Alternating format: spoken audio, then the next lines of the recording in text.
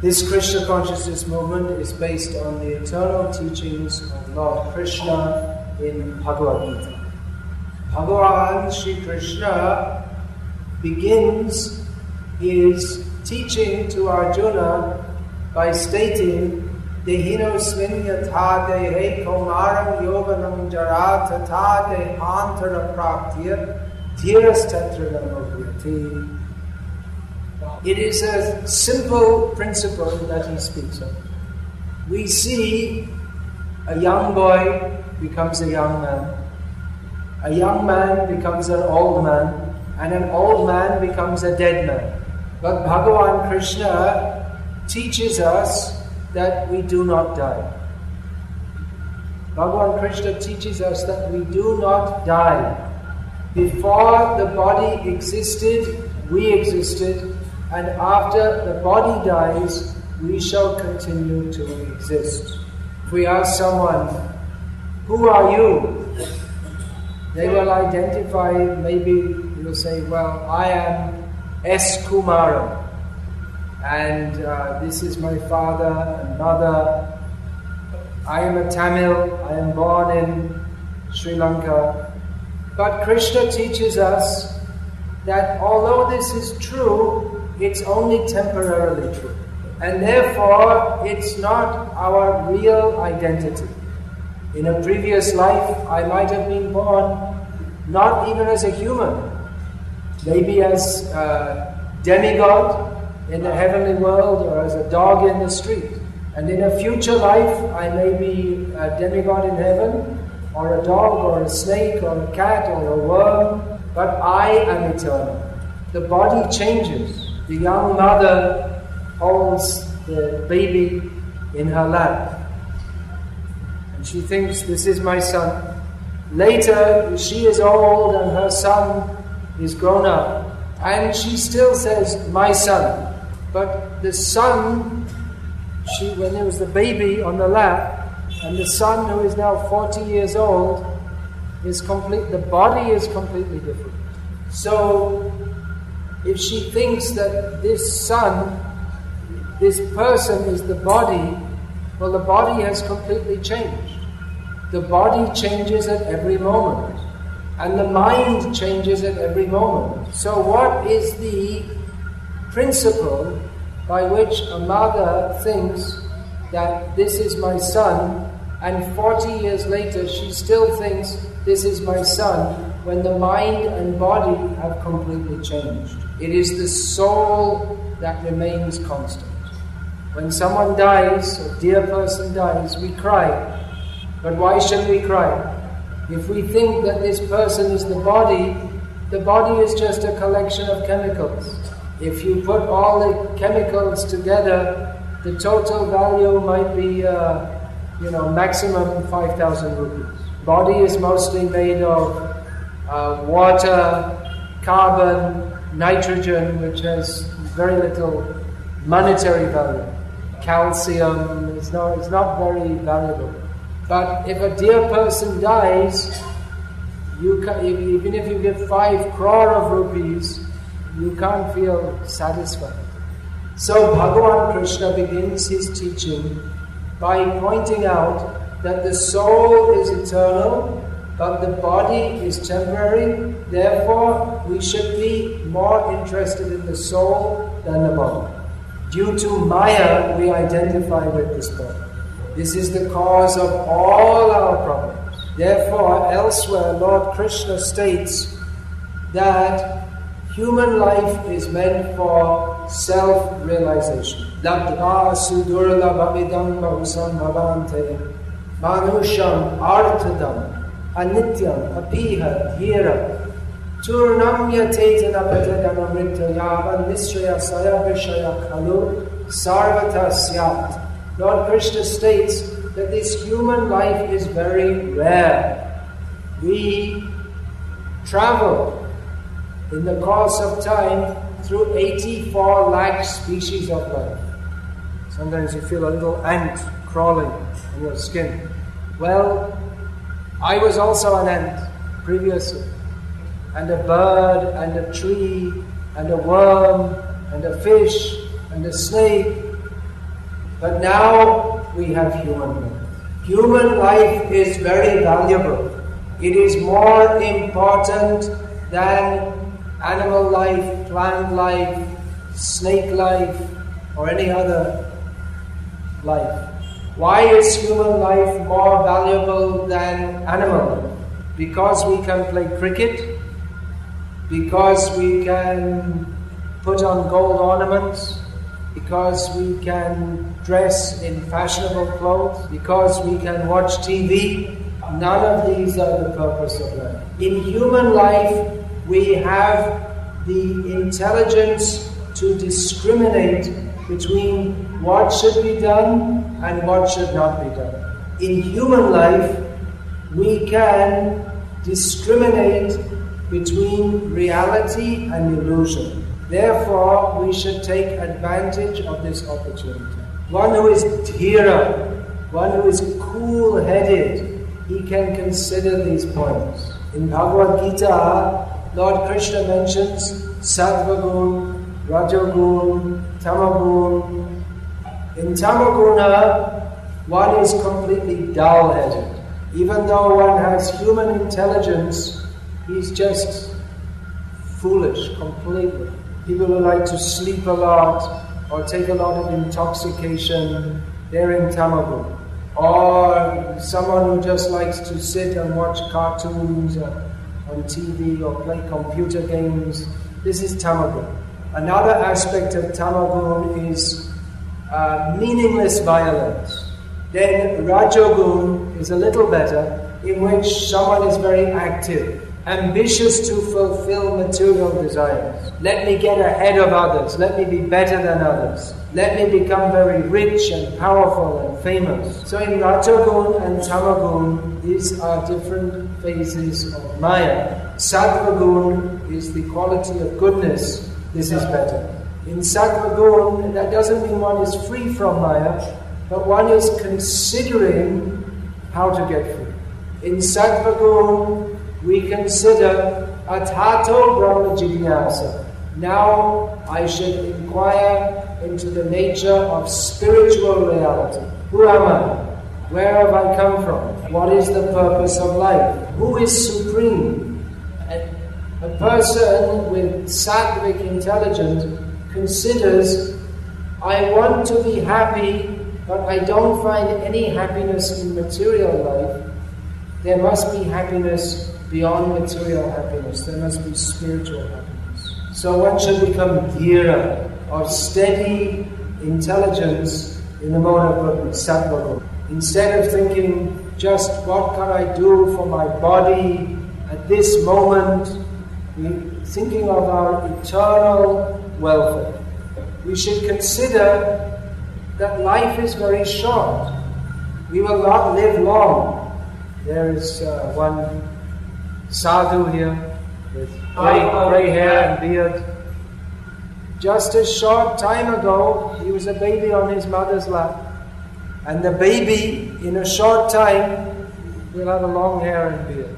This grey beard. Kamala dala jala jivana talabala. Life is like the drop of water on a lotus leaf, which can fall down at any time. So an intelligent person should think that I have to die. Before I die, I should make my consciousness pure so that I do not have to be born again. Human life is the opportunity to get free from birth and death. Now, if we think, well, I want to enjoy myself. We can think, but I want to enjoy myself. I want to eat lots of ice cream and drink lots of Coca-Cola. I want to have disco dancing. I want to have many girlfriends. I want to go on a tour of the whole world. I want to see London, New York, Paris. But we should consider that we have got in every life there is the opportunity to enjoy the senses. The dog is also enjoying his senses. When the dog lies in the shade, sleeping, he thinks, I am very happy. When the donkey eats some grass, he thinks, I am very happy. So human life is the opportunity to come to the platform of Brahma Sukh, spiritual happiness. Therefore, Rishabdev advises that Nayam Deho Deha Bhajam Riloka Kashtam Karmam Arate Virpujam Tapo Divyam Putrakayena Satam Tasmad Brahma Sokyam Tvanamta. That one should not misuse human life. Even the pigs feel some happiness in material sense enjoyment. So human beings should not be on the level of the pigs. We should undertake divine austerities so that we can attain to eternal spiritual happiness. So these are the basic teachings of the Krishna consciousness movement. It is not a sentimental religious movement. It is based on the eternal philosophy of Bhagavad Gita and the Shastra. It is not even what people consider as a kind of sectarian Hindu religion. When Krishna says, Dehino smunyata dehe kumaram yovanam jara, that the body changes from boyhood to youth and old age, it doesn't mean that only the Hindus grow old. This is true of everybody. We may consider I am Hindu, Buddhist, Christian, Muslim or whatever, but we are all eternal spirit souls, and we all have our eternal relationship with the Supreme Soul. Different people understand that Supreme Soul by different names, but the full understanding of the Supreme Being is expressed by the name Krishna. Krishna means all attractive. Generally we think of God as all powerful. Well, that's true, but He's not only all powerful, He's also all beautiful, all auspicious. Satyam Shivam Sundaram. He is all truth, all auspiciousness, and all beauty. So Krishna Bhakti means the soul's natural, loving relationship with the Supreme Soul, who is Krishna, all attractive Krishna. So Krishna Bhakti is very sweet and very joyful. I think you can appreciate how Krishna consciousness is joyful. This religious process is based on singing and dancing. You know, sometimes people sing and dance in a wedding ceremony. They do that here also. And some people, they get drunk and then they sing and dance. But the singing and dancing in Krishna Bhakti is not like the crazy dancing of a drunken person. It is the soul's natural propensity of love for Krishna. We sing when we are very happy. Dance when we are very happy. Krishna is always happy. Krishna is Ananda Vigraha. He is the very form of bliss. And we all have our eternal relationship with Krishna. So when we awaken our relationship with Krishna, then naturally we want to sing and dance. And what do we sing? We sing Hare Krishna, Krishna Krishna, Hare Hare, Hare Rama, Rama Rama, Hare Hare. When we sing the name of Krishna, then naturally we remember the qualities and pastimes of Krishna.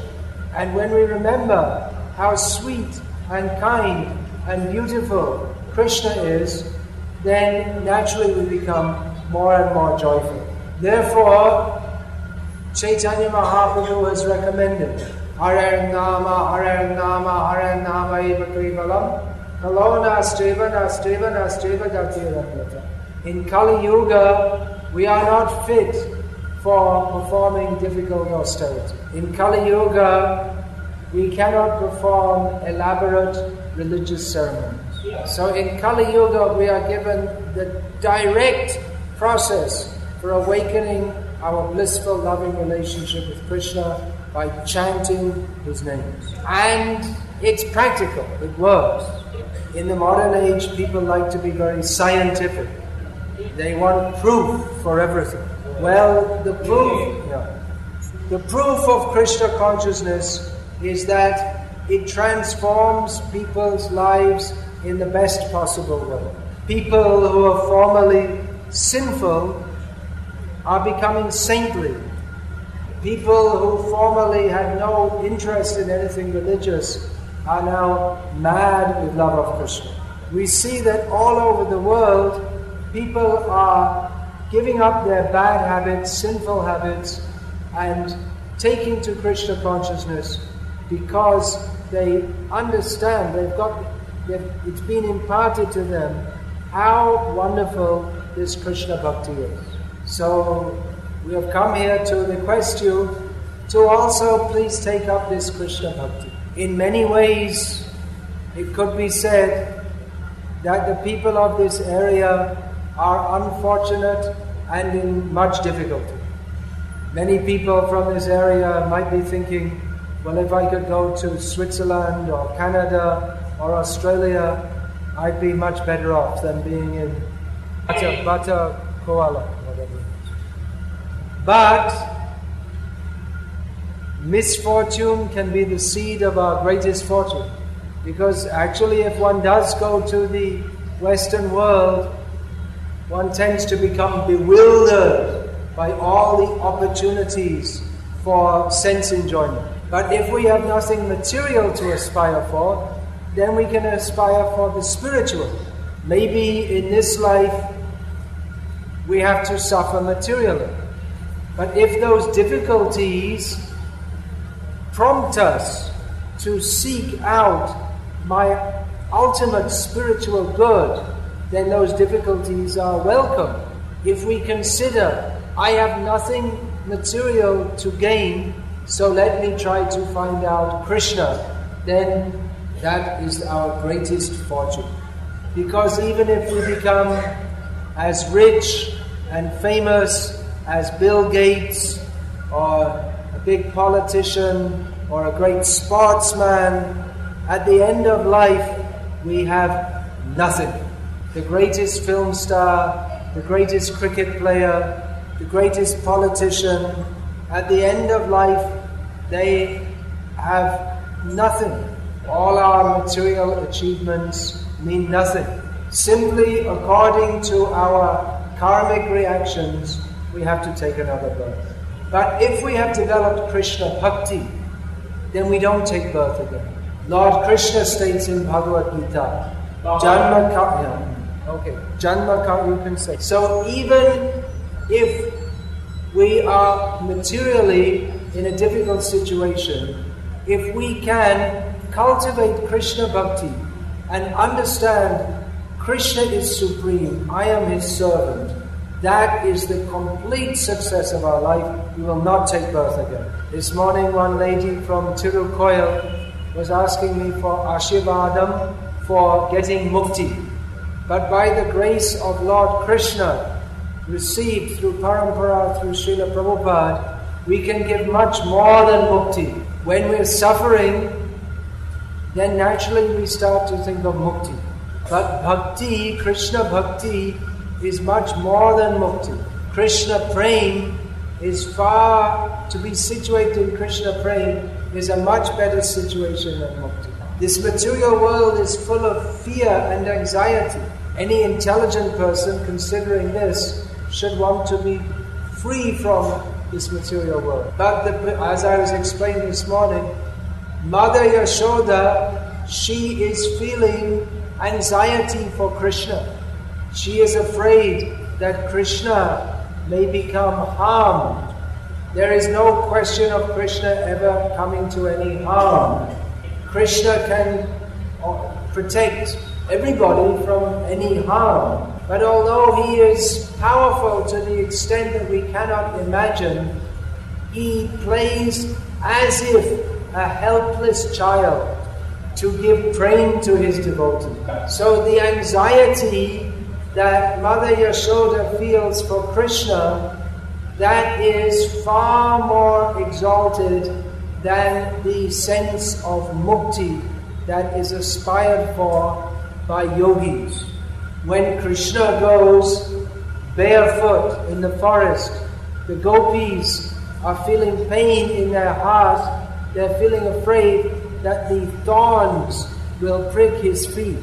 The gopis feel distress, thinking that Krishna may suffer some pain.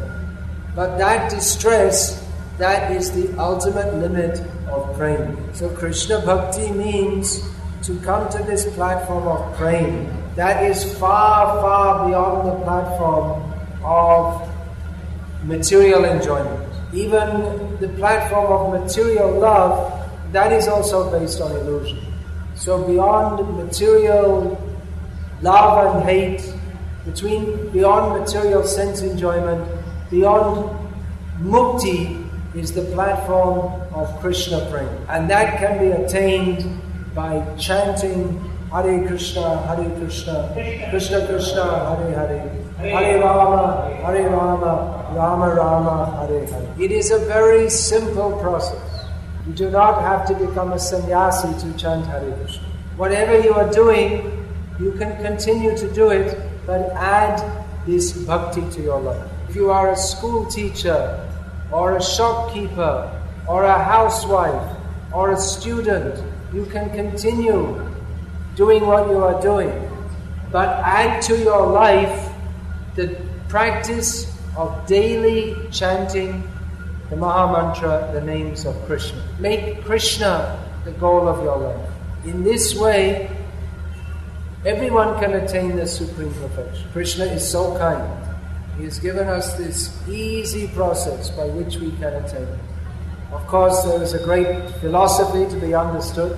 For that purpose, we have also brought some books. It's not that everyone can become a great philosopher. Those who want to understand Krishna Bhakti seriously, they should study at least Bhagavad Gita, Unmay Uravid. Everyone is reading the newspaper. So, instead of reading the newspaper, read the eternal news from the spiritual world. That is Bhagavad Gita. That is our request to you. We have some books on display here. Does anyone have any questions, please? If you have any question, you could come up here and take the mic just at the front of the stage, or you could write it down. You can also do that. Would you let them just ask from this? Hare Krishna, Hare Krishna, Krishna Krishna, Hare Krishna. Did you say it in Tamil in the mic? Of course, there are so many doctors who are in Krishna consciousness. No abortions. Abortion is sinful. You can be a doctor, you can be a teacher, you can be a shopkeeper. Don't be a butcher, that's also not good. Okay, don't go on too long, otherwise you'll lose the crowd. Anyone else they want to write down? They can write down if they like also. Okay. You can tell them afterwards I can meet people. Tell them afterwards I can meet people. Hare Krishna, Krishna Krishna, Hare Hare. Hare Rama, Rama Rama, Hare Hare. Hare Krishna, Krishna Krishna, Hare Hare. Hare Rama, Rama Rama, Hare Hare. Hare Krishna, Krishna Krishna, Hare Hare. Hare Rama, Rama. If we want to follow sincerely, we should take guidance from devotees. We should chant the holy names of Krishna daily on beat. For all the other basic, simple processes, that just like how to do puja at home and all these things, you can see that book I made called Bhakti Yoga. We have copies here. If you want to practice more seriously, please see us afterwards and we'll keep personal contact with you. This is what we are doing. We're giving you the path by which you can attain, by which individual and within the whole society peace can be attained. In Bhagavad Gita, Lord Krishna states the path to attain peace. You said that? In Bhagavad Gita, Bhoktaram yagya tapasam sarvaloka maheshwaram suhridam sarvabhutanam gyatva mam shantim ricchati. Well, frankly speaking, these people are bogus. Actual Bhagavan is Krishna. Anyone can say I'm Bhagavan and foolish people will be cheated by that. We have to understand from Shastra. Shastra states Ishvara Parama Krishna Satchidananda Vigraha Anadir Adir Govinda Sarva Karana Karanam. There are various avatars of Vishnu. They are mentioned in Shastra. They are described in Shastra. So Kalki avatar is also described in Shastra. But he will come in another 4,27,000 years. It's not, you see, this present so-called Kalki avatar, he was an insurance officer in Chennai, and then all of a sudden he declared himself Bhagavan. So this is not mentioned in Shastra. That is the test. And also, a bona fide teacher should teach their disciples the proper path. We were talking about Sattva Gun. Actually, you cannot become properly spiritually advanced unless we give up all bad habits. So if people are eating meat or even drinking tea and coffee and smoking, then you can't make proper spiritual advancement. So if these people don't teach their followers to give up bad habits, then they're not proper teachers. If we just tell people, you just follow me and worship me, we can get millions of followers. But if we tell people the real thing, that you have to become purified, you have to lead a pure life, you have to give up all bad habits, not many people will come. But we don't want to cheat people. We want to give people the real thing. We want to give people the truth. If you want to cheat people, it's very easy. People like to be cheated. If you tell people you do whatever you like and you be spiritual, people like that. But if we tell people that to become spiritually advanced, you have to follow certain principles, not many people will like that. So we are interested to give the true path according to Shastra. We're not interested to cheat people to get many cheap followers. We don't want any followers. I don't want anyone to come and worship me. Bhakti Vikas Swami is Bhagavan. I'm only interested in making disciples if they will recognize that Krishna is Bhagavan, they are the servant of Krishna, and understand that I am also a servant of Krishna. So a real teacher presents, he doesn't say I am God, he says I am a servant of God. So it's very easy to recognize who is bona fide and who is bogus. Anyone who says I am God, except the actual Bhagavan, you should kick them in the face. They're simply cheaters. They will go to the darkest hell and their followers will go with them. How it came in the form of a literature, it was later written down by Vyasa. Bhagavad Gita was spoken by Krishna to Arjuna. We find the first verse of Bhagavad Gita is Dhritarashtra Uvacha. Dhritarashtra speaks. So that was spoken by Sanjay to Dhritarashtra and later recorded in Mahabharata by Bhagavan Vedyas. It is generally published as a separate book because of its importance. Mahabharata is a vast work. Bhagavad Gita is only 700 verses. But those 700 verses, they are the essence of Mahabharata and more important than all the rest of the Mahabharata. So therefore it is published as a separate book. You read it in Tamil already? Of course. There's no bar to marriage.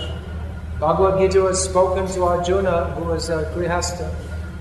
Young men who want to dedicate their life fully to preaching, they can be brahmacharis. Family life, there are many distractions, but if one is serious and sincere, then in family life, one can also be a perfect devotee of Krishna. So if you like to be married in Krishna consciousness, be married, but be an ideal grihastha.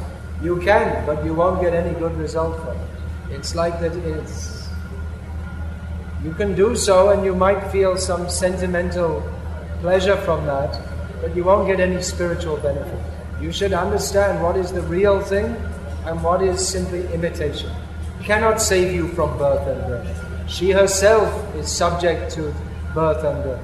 I heard that she was in her ashram when the tsunami came and she was also running away. She was in her ashram when the tsunami came. She was also running away. She's under the control of the material energy. She is not the controller of the material energy. If we actually understand Bhagavad Gita as it is, then these questions will not arise. Everything will become clear. It's just like someone who doesn't know, he may think that a real apple and a plastic apple is the same. Someone who doesn't know, who's not educated, they may think that a real apple and a plastic apple is the same. But you cannot get any benefit from eating a plastic apple. Well, a detailed explanation is given here in Bhagavad Gita. In Bhagavad Gita, Lord Krishna describes there are 3 kinds of faith in Sattva Gun, Raja Gun, Tama Gun. 3 kinds of knowledge in Sattva Gun, Raja Gun, Tama Gun. 3 kinds of food in Sattva Gun, Raja Gun, Tama Gun. Who likes to eat food with lots of chilies? I think that's very popular here. But that's also in Raja Gun. But ultimately Krishna says, Mam chayo vyabhicharena bhakti yogena sevate sagunan samatityayitan brahma bhuyaya kalpate. We have to go beyond these 3 modes to come to the platform of bhakti. Or actually bhakti takes us beyond the 3 modes. There's no need to answer any question. It's another bogus fellow. Oh, okay, I think now people are leaving, so any other questions we'll take personally. Just mention about the books now. You can announce everyone should take prasadam. Yeah. And we have books here. Let me go and pass water. Is everyone getting prasadam? Yeah. Let's do it quickly over prasadam. I think don't make this a public function because everyone's leaving. I can give it to them afterwards.